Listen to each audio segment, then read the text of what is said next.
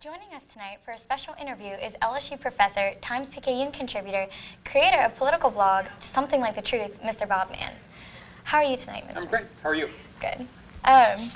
Okay, so this weekend at the LA Progress Blogger Summit, you mentioned that if you didn't have tenure, you may not feel as comfortable criticizing politics on your blog. How has your position as an LSU professor enabled or hindered your speech?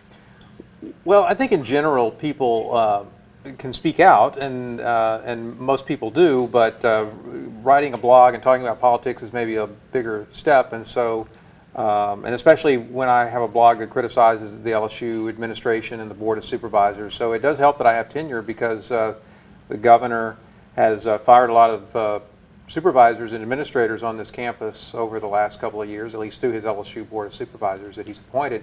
So it gives me some protection.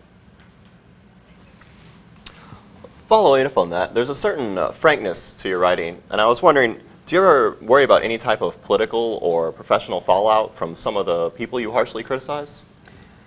You know, I do sometimes. I worry about the impact of what I write. I certainly don't say what I say lightly, but I know that if this school, the Manship School, and LSU is true to its word, that they believe in academic freedom and that freedom of speech is something we value on this campus. Certainly at the Manship School, we teach it to our students, and if we're not willing to practice it as faculty members, if we're not willing to model that kind of behavior and have the courage of our convictions, then we can't very well expect our students to have it or to learn from it. So I think it's incumbent upon faculty members across the campus to speak out and to be vocal on behalf of the issues they care about, including the LSU budget. Are faculty members, are their rights protected federally and by Louisiana law? Sure. Well, the First Amendment protects a lot. The First Amendment gives us all rights, and certainly more rights than when it comes to government intervention. The government can't intervene and stop you from saying something.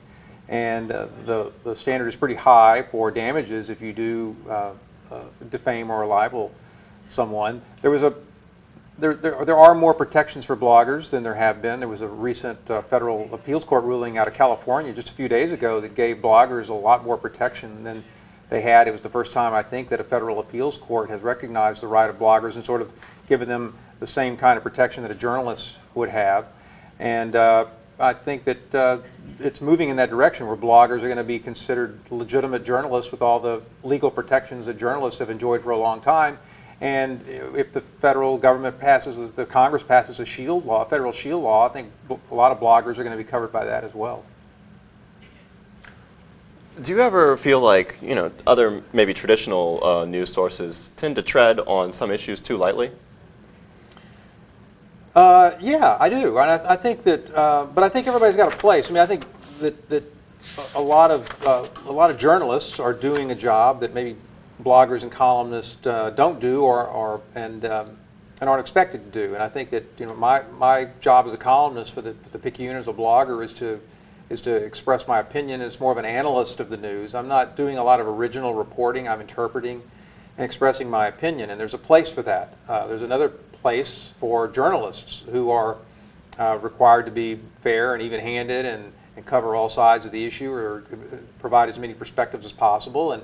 And there's a different standard for that. So I'm very aware of what my role is in this process, just as I think the day-to-day journalists covering issues, covering a beat or whatever, are fully aware of what the constraints are upon them. Well, thank you, Mr. Mann, for joining us. When we come back, World Reporter anchor Lindsay Poligo will give us a global view on internet censorship.